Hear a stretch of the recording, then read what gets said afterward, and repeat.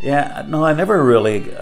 I think I played the banjo during my teens, and I really only went back to the fiddle in Irish traditional music when I was about sort of 18 or 19, so it was kind of a late starter in that respect. And it was never really an option as a career choice, I don't think.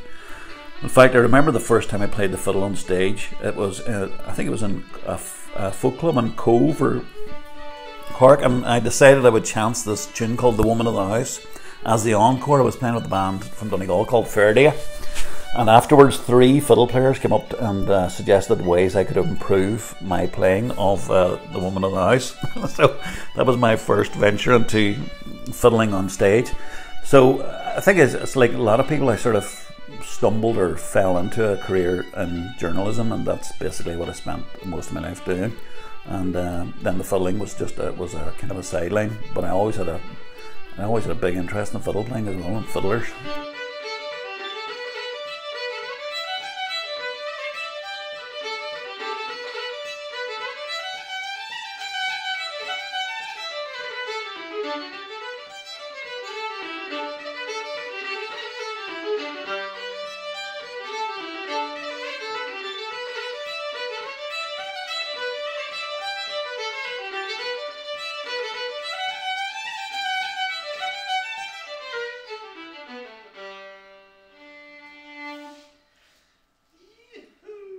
I'd gone to the Dairy Journal back. The hunger strikes only really were kicking off when I was working in Derry, and so all the funerals and the high tension, and then the troubles just was a big part of it. It dominated everyday life basically. In fact, if you look at this, I picked this picture here because I opened an exhibition. It's with Richard Livingston, and I got that picture, and I was interested in it because it kind of summed up the atmosphere in Derry after 5 o'clock in the evening. In other words, there was absolutely nobody on the street, much unless there was a riot happening or that. So the troubles dominated life, but life went on, and we had good sessions, and the best people and all that sort of thing. But the troubles were there, and they continued right up into the 90s. So by the time I left, I was living in Belfast at the time. I was ready for a move away from the troubles, and having a pub in Killybegs was an excellent change, a completely different atmosphere. I don't think you ever get immune to it all. I mean, there's some things that I remember. Well, I left the paper, and then I started working in radio, and then I was working in television and the BBC in Belfast. I was sometimes I would be the reporter on call. So if anything happened, even during the night, you'd be sent out. So I remember I was sent out to the T-Man bombing, for example, and remember that. I arrived down and went into a shop to find out where it had happened. The multiple deaths as a result. They blew up a workman's bus. And there happened to be a woman who was in the shop at the time who was saying about arriving on the scene of the explosion after it happened, and it was like this. And she left the shop, and I went out, and I said, would you mind talking to me on tape with the BBC in Belfast? And so I put the recorder on top of the car and interviewed her beside the car, and then we couldn't use a lot of the interview because it was too graphic. She was. When you look back, actually, she was in shock probably, but so I remember that, and I remember being there all night, and the sort of the ticking of the sound of the generator as they were working. Some of them, the lights were up where the explosion had happened. So that sort of thing. Then I remember the Armour Road Bookies massacre. I think I went to all the wake houses on the Monday morning, and then just to crown it off, after speaking to all these grieving relatives, I then met I went up to the bookie shop where the gunmen had burst in and sort of sprayed the place with bullets, and there were multiple deaths again. And so I was talking to some young fellas, and he said, his brother was one of the people that. So I interviewed the brother then of the youngest guy who died. So that means I sort of think I interviews with 6 grieving families that morning, and so that's sort of. I think you never get immune to that sort of thing. I suppose it was good to have it there during COVID, because it meant that we were still doing a bit of playing, because I was still recording stuff for it until relatively recently. So it's just out, and there's a lot of I mean, maybe it's for the aficionado. It's unaccompanied via fiddle. There's quite a lot of Donegal stuff in it. There's unusual tunes and unusual versions and that. So I mean, I'm not going to make any claims about the playing, because there's so many brilliant players around. But in fact, I've just been thinking about when I bought a book, O Am Go Ham, from Tommy Peoples, and he signed it for me. And he says, I hope you get something out of this. And I remember being struck by that. I hope you get something out of this. I mean, I'm going to get everything. It's brilliant to have it. But he was being really modest. He was kind of being modest about it, and just saying, I hope that you get something that you value out of this. Now, I just hope that people just get something of interest from the album. So this tune is kind of flavour of the month at the moment.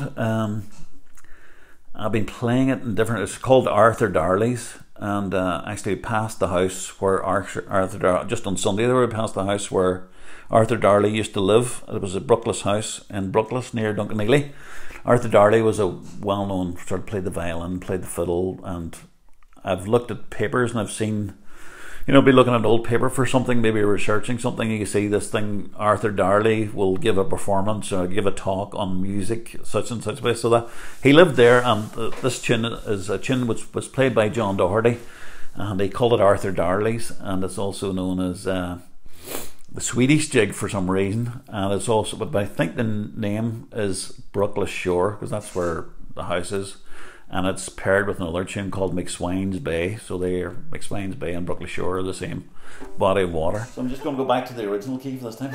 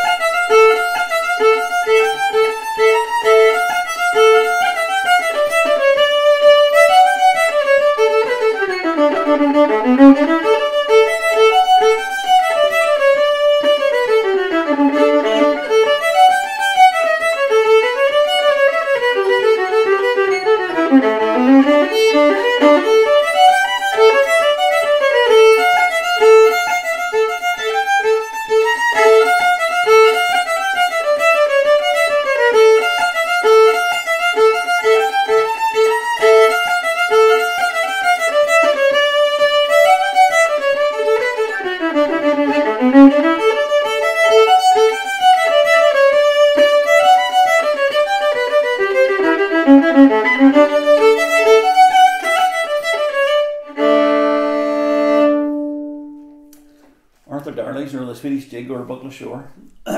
I think, like everybody else, we kind of missing a bit of human contact there.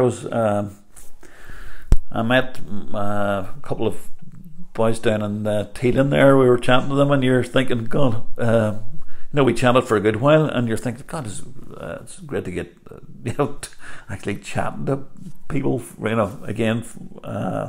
So those encounters that would have happened every day, and you've been out socialising, and everybody's out and just having the chance of a bit of crack and a chat and a catch up, hasn't been possible. And I suppose traditional musicians have been hit badly, because they, if I think the people that I know that make some of their living, or maybe all their living, from music, I've been fortunate I'm not really in that category, so my job has continued during COVID. So that's been a big bonus, and I suppose the social side, and as musicians, I suppose we've got the resource because we're used to being on our own, practicing or listening to music, that sort of thing. So maybe we haven't been as badly hit as some people by COVID. But at the same time, part of the musical life has been out and playing along with other people, particularly in Irish traditional music. So we've definitely missed that, and we're looking forward to that coming back. Well, I suppose COVID maybe has brought that into a bit of perspective, and that I would definitely say, value your time. Spend your, do things, and learn things, and because there's like, for instance, when we're out here at night out in the countryside, because we were living in town before this, you go out and you look at the sky and you think, oh my God, I know really very little about the sky. I mean, I know the plough, which I tend to look at every night because it's over the house at the moment. But there was a guy from Ramelton, Samuel Gamble Bain, and he left and became a multi-millionaire in the oil business in the States back. He left at the end of the sort of 19th century, and he died around 1920-21. I think his first book was The Night Sky. He wrote a book about the sky. And I think maybe back in his day, before electric light and that sort of thing, people were much more focused on night, on what was happening, what changed. But that's just, for me, it's an example of all the things that are out there that are to learn about, and you only have a limited amount of time. So I would say make the most of everything, all the time you've got, and just sort of drink it all in. Well, metaphorically speaking. Well, I just celebrated my 60th birthday there, so I hope I'm around to celebrate the 70th. I suppose you do get a different perspective when you sort of reach that. You're sort of, maybe you're thinking, I'm actually not going to be here forever. The realization dawns. You're not. Whereas when you're younger, your life sort of seems to stretch in front of you, now you start realizing that actually it's got a finite point. So that must be terrifying, though. No, because I think it's just a fact of life. If nobody ever died, like, everybody would still be running around. There'd be no room for anybody. So no, so that's going to happen. So I'm keen to do stuff. So I've just finished a master's, and I looked at East Donegal fiddle playing. It was my chance to go back over some of the recordings that were made in the sessions when I was growing up. So I've pulled out recordings and put them up on the Donegal Fiddle website of people like George Peoples, Paddy Douglas, John Douglas, who's still playing away and has just got a CD out himself. The Magpie's Waistcoat, keep an eye out for that. So I just continued doing that sort of thing and learning stuff. I mean, I was reading briefly a discouraging article there a couple of days ago, which said that the older you get, the harder you find it to learn things.